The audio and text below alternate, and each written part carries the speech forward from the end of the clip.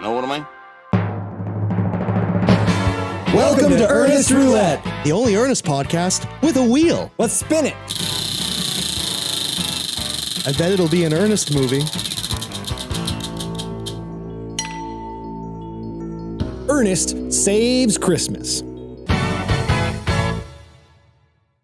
Well, we watched Ernest Saves Christmas, and now we're going to talk about it. Ernest Saves Christmas, directed by John Cherry. Came out November 11th, 1988. It is the second of the Disney Ernest films. It's 1 year after camp, right? Yes. Came out about, was like 15, 16 months after camp. It had double the budget of camp. And it made $28 million, which is a little more than camp made. So not like a magnitude more money, not even double the money, but a little more money. It made more money. Yeah, it made more money. Probably a big hit on home video, too. Yeah, I think I rented this one probably more than Goes to Camp. So just like right off the bat, like, did we enjoy the movie? Like, was it? Yes. You did? This was Yeah, fun. That's good. How about you? I think it's a decent Ernest movie. I'll admit that I didn't get to watch it recently. I have seen this one more than most Ernest movies, though. We watched it like yesterday. Correct. I have not seen it recently. But the wheel The wheel did say says. so. Well, you'll have to explain it to me, which will be a good opportunity for me to not talk as much as this Okay, episode. all right. Let's take it from here. All right, well, the movie opens with, I kind of like the opening credits. It's basically old Coke advertisements. It's a cheap opening credit sequence, but it's also weirdly classy because it's all this old Norman these Rockwell style. Yeah, Norman Rockwell's paintings of Santa. I feel like every Ernest movie has that one thing that makes it feel like it's got Legitimate. more money than it does. This is that sequence, and it might be like royalty-free artwork or something. Yeah, maybe. No, maybe they got money because they're showing Santa drinking Coke in it. But Yeah, that's true. yeah. Actually, didn't at this point, did Coke own Disney? I don't think so. No, didn't Coke? No, Coke had a thing with Sony in the late 80s, so I don't think they owned Disney. owned a movie studio at some point. Yeah, probably. In know 1989. about Disney, but that was yeah, like yeah. a year later, I think. It doesn't matter. It's a Christmas movie. The music is by Mark Snow, who went on to make the X-Files theme. Yeah. Cool. But it is a real score this time. The last movie just had goofy synth stuff, but this time there's an orchestra kind of helping elevate things, give it that Christmas immensity. So Santa arrives in Orlando, Florida by plane. It starts off with him. He's just talking to like some businessman on the trip, and he's really telegraphing that he's Santa. He's like, "Oh, I come from up north. Oh yeah, I come down here once a year. I'm in toys." Well, what's Ernest's job in this movie? Well, when we do get to Ernest, he's a taxi driver. No longer a camp counselor. No longer a camp counselor. Actually, let's throw up a chart showing Ernest's background check. He was a camp counselor in Tennessee, and now he is moved to Florida, where he's a taxi driver. Yes. And we'll just we'll keep track of other jobs and, Sure. locations he's held. So I assume Ernest picks up Santa Claus at the airport. Yeah, people don't believe that this guy's Santa, but for some reason, the actor playing Santa, he was really bothering me. I tried looking up other stuff he's been in. He was in Aladdin. He's the voice of the Sultan, and it's the same voice. So it's like this guy just like defined wizard voices for me. The name is Santa Claus.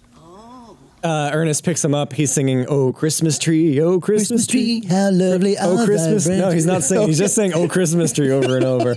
He shows up at the airport. He's driving a passenger, and it's shown that he's a very bad taxi driver. And he basically kills this guy, right?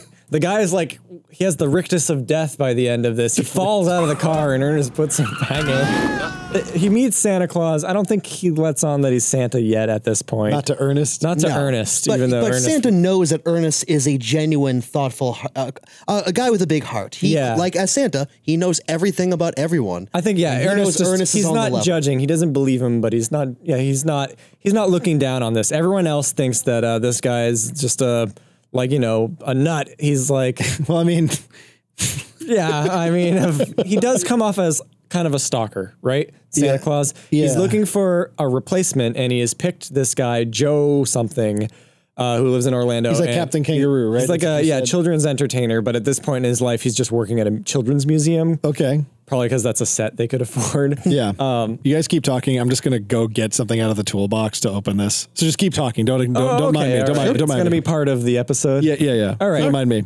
So they meet And Santa Claus tries to pitch to this guy, become Santa, but he gets interrupted by this sleazy agent. Yeah. Who is trying to get this Joe guy to show up in to be in a movie. In this universe, as you established, Santa Claus is real, but it's kind of like the same rules as Tim Allen's The Santa Claus, that a person, you bestow the mantle of Santa Claus from one individual to another, but there always has to be one Santa. They kind of play it off like Santa has some sort of degenerative disease where he's just kind of losing his touch, right? He's getting older. He's not immortal. Yeah, he's fucking up. He gave a kid real money instead of toy money. At one point, he kind of like ashamedly. Wait, really? He's trying to pay Ernest back for the taxi cab ride, and he pulls out like toy like Monopoly money, and then he's like, oh. Anyway, like weird senility undertone for exactly. Santa Claus. Well, he's story. He admits he's slipping. He's Yeah. like, I just can't do. I used to know everybody, but I just can't do it like I used to. So I need this young stud of 51 to take over the role of Santa for the next 10 years. But he's like just like such a nice guy, and he's trying to give this old man a chance. I vaguely remember a scene where he's being told he has to swear to be in a horror film. That's what he finds out later in the movie is this this role that his lawyer got for him. It's in a movie called Santa's Sleigh, but what they don't tell you is it's slay as in kill, slaughter. Santa Claus is really offended by this horror movie. They're telling him to like, oh, you got to lose the beard, Joe. And Santa hilariously says, no, Joe, no. I want you to tint your hair and lose the beard. No, Joe, no. So it's funny even when Ernest isn't on screen. Yeah, there's actually some humor to Santa Claus running around and people looking at him weird. And Maybe John Cherry got a note after Ernest goes to camp, like, hey, it can be funny when Ernest isn't in the movie too. Yeah. Santa also hilariously punches the director of the film in the eye. Yeah, Santa Claus gets pissed off. He comes and he terrorizes a bunch of kids over Christmas vacation. Terrorizes children, did you say? Yeah. What? Christmas? Oh, whoa! So that's why he goes to jail. Because I remember Santa going to jail. Oh yeah, actually, Santa does go to jail. I'm trying to remember the order. I think they send Santa to jail because he's homeless. Okay. They actually, they leave him at the Children's Museum and they say, this guy is claiming to be Santa Claus. Why don't you pick him up, bring him down to the station? So they book Santa.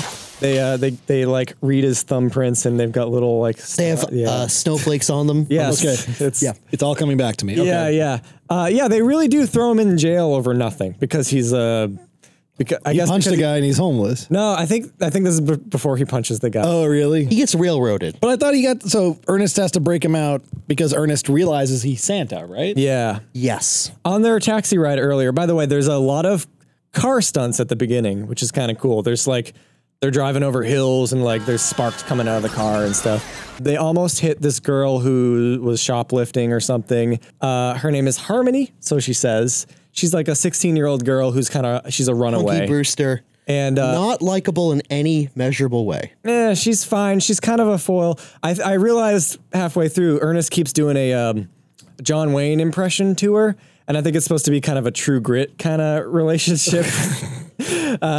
Interesting thing about this actress, she was born on Christmas. Oh, Yes. that's right. December 25th is her birthday. Yes. I don't know if that's how she got the role or... Was that on IMDb? It was in the trivia. I looked at the it trivia. might be bullshit then. Well, I no, the IMDb trivia for this movie is a lot more plausible.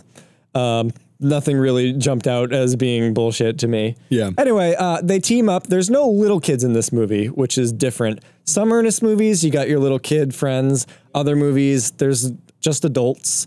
This movie, there's kind of like this halfway point where it's Ernest just hanging out with a teenage girl. It's kind of weird.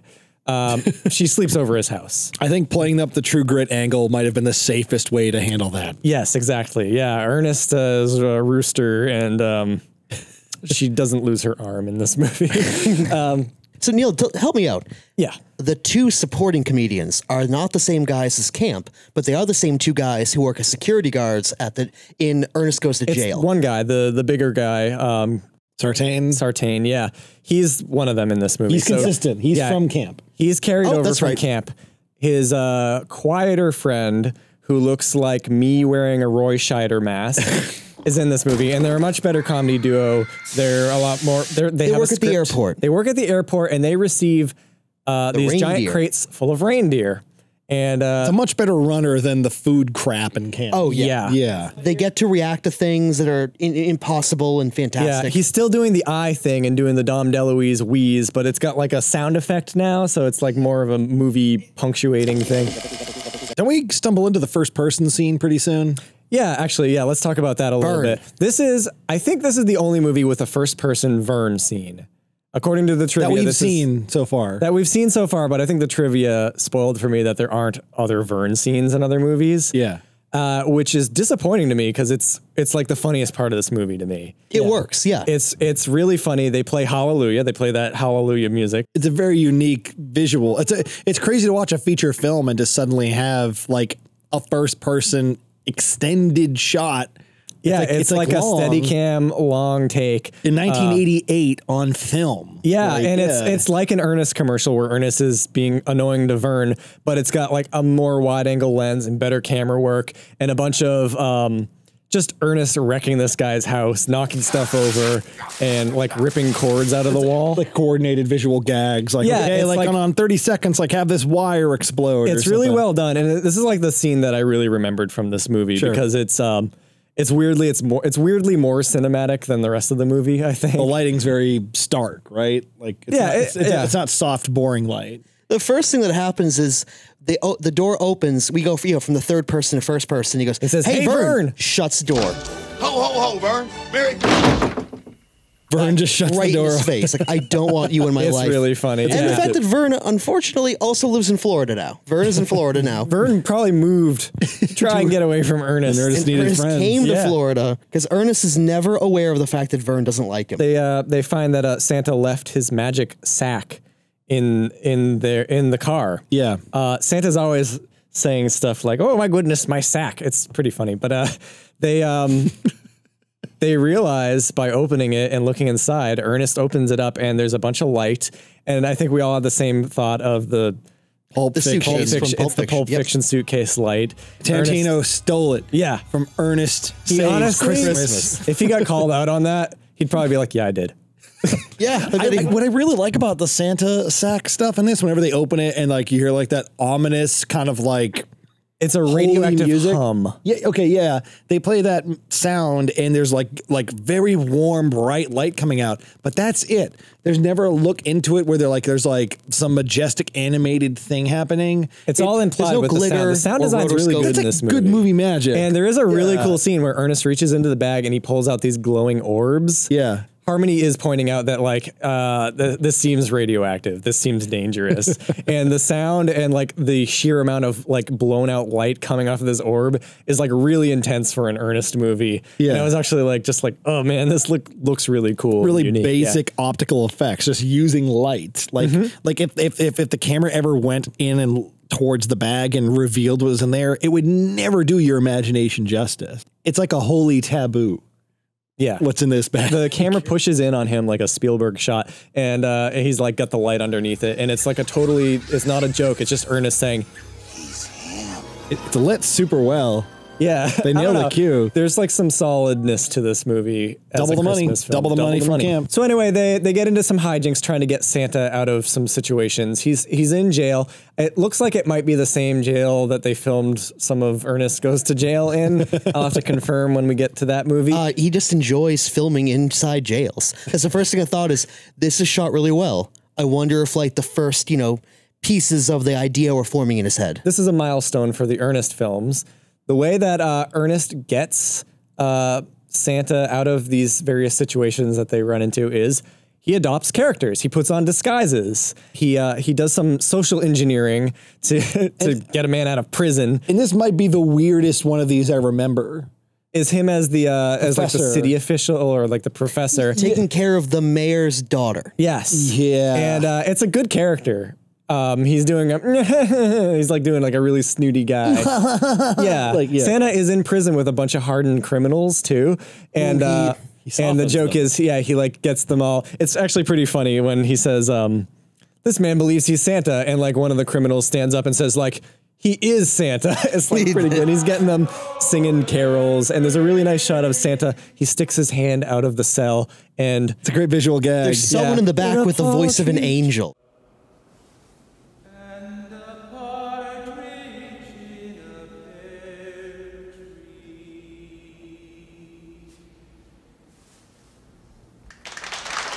So this is like a legit good movie. It's kind of good. Yeah. Is this the first good movie? Well, not just good for an Ernest movie. It's actually like it's a pretty good Christmas classic, maybe. Yeah. Yeah. I'm feeling it. Yeah. There's some parts get a little dodgy, which we'll get to. I'm actually forgetting what actually happens, but I know that Ernest dresses up as Auntie Nelda again, and she does mention the dead son, but it's less of a sticking point this time. Son's still dead, though. Yeah, and also to get into the movie studio, he dresses up as the Snake Man. This is probably a top 5 for all of Ernest fandom. It's really funny. Ernest playing this just like wreck of a man who's missing teeth and he can barely talk. You want one for your boy? I think it's Ernest from Tennessee up north making fun of Floridians. I remember seeing this character in the Ernest Your World as I See It or Ernest's Family album. One of those weird 30-minute. Oh, so he's done it before? He's done this character before, but never this well. Yeah. The underbite. The tooth black, which we're proponents of tooth black. When I told my family I was doing an Ernest podcast, this is what they brought up because me and my sister used to watch this movie and this was the character that we would imitate. My dad did this character too. Yeah. It's just like it's just a really funny, quick scene where he gets his way. He again does some social engineering. He convinces this guy that he's got snakes and he repeatedly says the word poison. This snake is poison. Poison snake. Oh, I thought he was saying python. No, he's saying poison. That's poison. Yeah. So he uses his acting power to get into the movie studio to sneak Santa in, so Santa can meet Santa's in the back of the truck, which he hides him in there, hiding under there, pretending it's snakes, and Ernest really hams up how dangerous. You don't want to lift open that snake. Yeah. So Santa I gave one to my boy.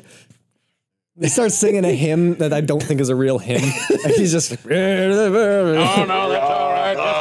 Just take the truck on over to No, what ends up happening is Santa gets in, and Ernest is still in character as the snake guy. There's this great L cut where the scene carries on. Santa gets into the studio and he meets up with what's the actor that he wants, Captain Kangaroo. The Captain Kangaroo guy, and then it cuts back and Ernest is hanging out by his truck, still acting like the snake guy. Yeah, and some other movie guys come by and they go, "Hey, are you the snake guy?" Yeah.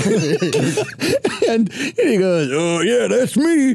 And they go, "Oh, so you could take snakes in this truck?" "Oh, yeah, put them in the back." And they just dump like a metric ton of snakes into the back. They're covered in like water and stuff. And like they walk away and Ernest just looks into the bed of his truck and then just breaks character. Jim Varney's still acting, but Ernest is no longer acting. Yeah. And he just goes, "Oh."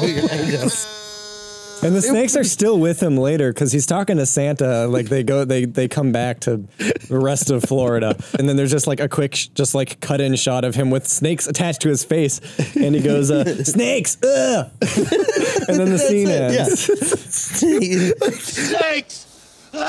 Like, where did this come up? Like the writers are sitting down like, okay, so what's Ernest doing while Santa meets with the new Santa? Like, I don't know. Let's look at our roster of Jim Varney characters. Ooh, what about the snake? What about this like weird Southern snake guy we could do? Yeah. Like who thought snakes? It's good. Don't question it. Anyway, Santa's not successful in convincing Joe because of the movie that he's, involved in. They're trying to get him to shave his beard and stuff. Yeah. But he clearly is uncomfortable with this horror movie. But Santa goes home to Ernest's place, and I think he's just not he's feeling like he's gonna fail.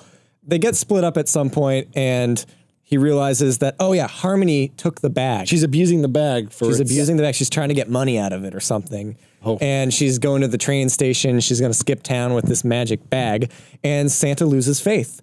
I think so Santa ends up at the bus depot and he runs into Harmony again, and then what happens? Ernest saves Christmas. This movie's more complicated than camp. I'm having trouble sticking to the plot. This is also 90 minutes, right? Maybe. I think it's actually 2 hours. Is it 2 hours? So what happens? Like, do the reindeer get out of the airport and Ernest? Okay, so two elves come down from the North Pole. All right. So there's some sort of built-in deadline with the reindeers, and Ernest goes to try and pick them up for Santa, I guess. At the airport? At the airport. The two guys finally meet Ernest, and they say, like, no, these are marked. They're for someone named Elves. And suddenly, just barreling into the movie, there's two elves that show up.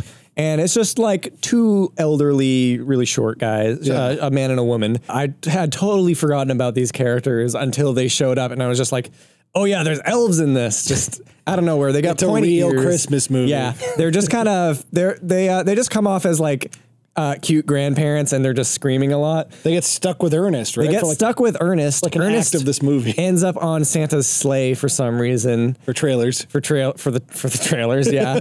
With these elves, and this is like the big action set piece. It doesn't really need to happen, but he's just zooming around, flying. Yeah, they got he has special no effects. idea how to use the sleigh. It's pretty funny. Unbelievably dangerous. It's kind of cheap looking because they're clearly just in a black studio and just like tilting the camera and screaming a lot.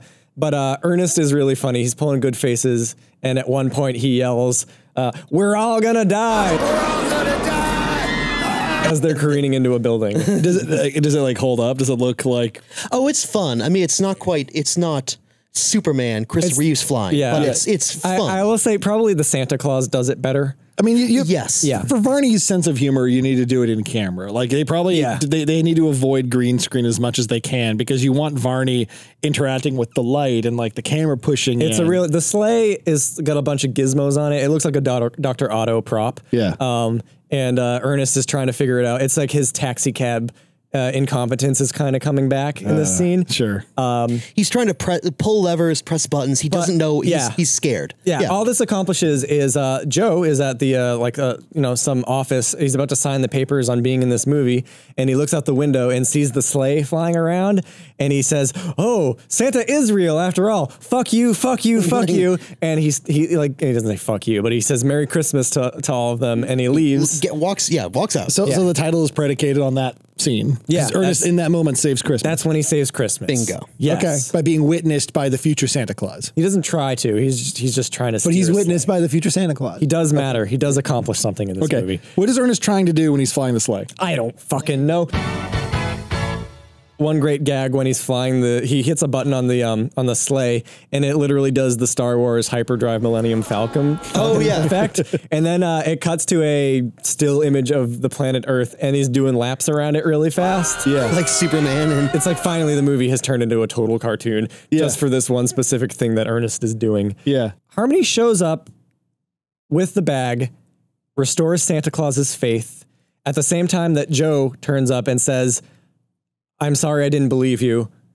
What's the deal?" Yeah. The elves are back, the sleigh is back, the reindeer are back, and the bag is back. Santa bestows He the shakes mantle. hands with Joe. And some rotoscoping glitter the hand glows. There's a little magical sparkly effect. Dr. Otto style. It's not quite as punk as that. It's good. It's like a twinkling It's blue. charming. It's It's like fun. a It's crest. Christmas movie magic. It looks like something from a Exactly. Crest commercial, a toothpaste commercial. Okay. Ernest shows up. He does the gag where he's about to hit the ground. He stops perpendicular. and then he looks at the camera and says, Air brakes. everything's in place.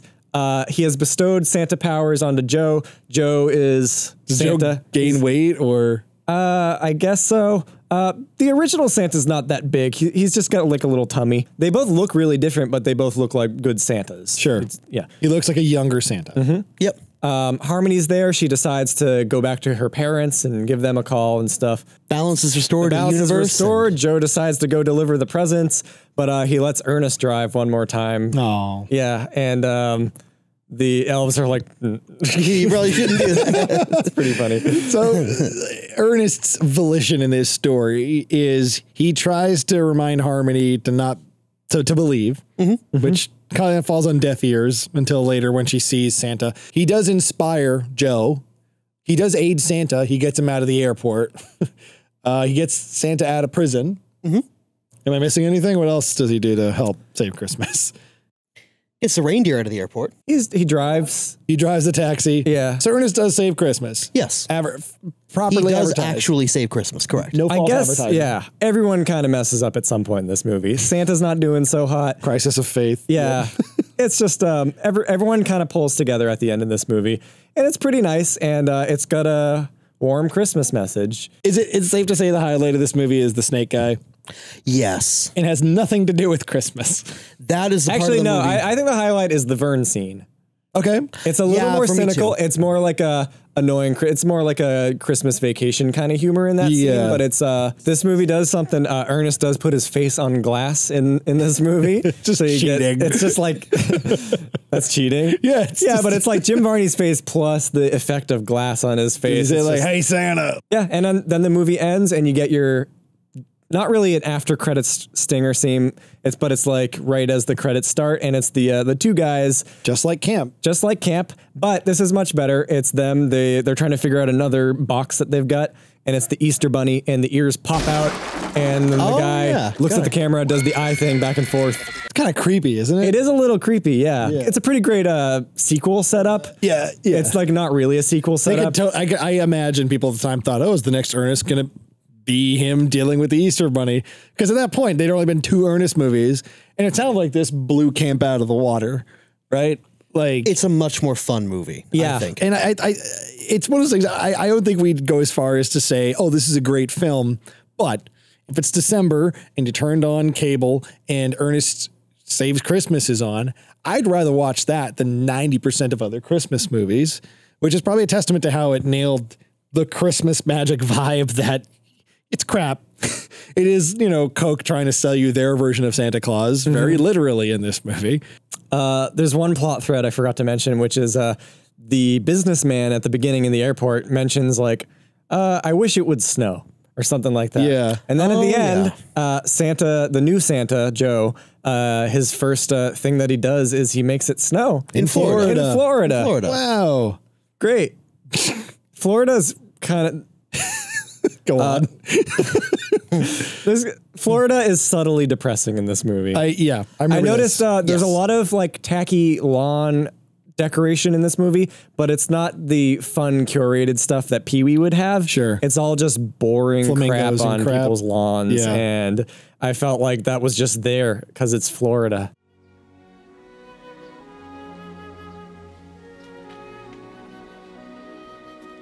I'm going to go out on a limb and say this is better than Camp and Dr. Otto. Agreed. It's tighter. There's just more to look at. It's double the budget of the previous movie, and it shows. The snake guy is my favorite thing I've seen in a Nerdist movie. The Vern scene is great. Yeah. The Christmas stuff is sincere enough to kind of rise above the corporate.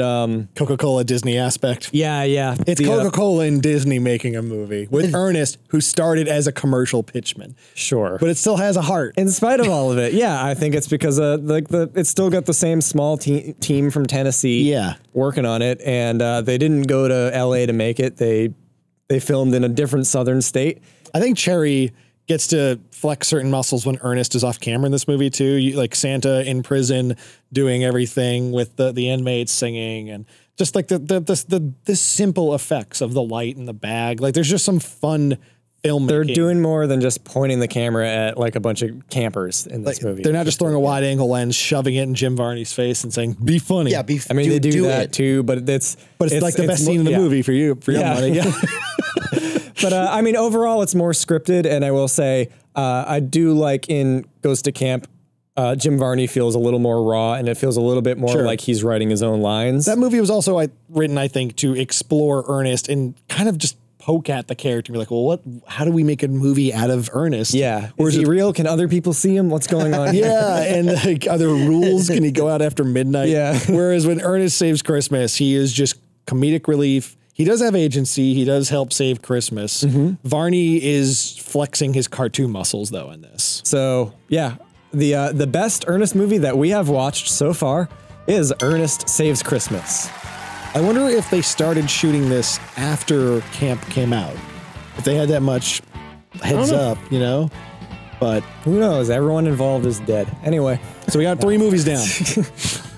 So that's Ernest Saves Christmas. I'm glad that we all really liked it. And I did. I mean, you haven't seen it that recently, but It stuck out. I remembered most of this movie. I Yeah. can't wait to see what we watch next week, next year, next time. Next episode. Yeah. Who knows when that'll be? Who knows what movie it'll be? The wheel will tell us. Know what I mean? I want to spin the wheel. More like turning it.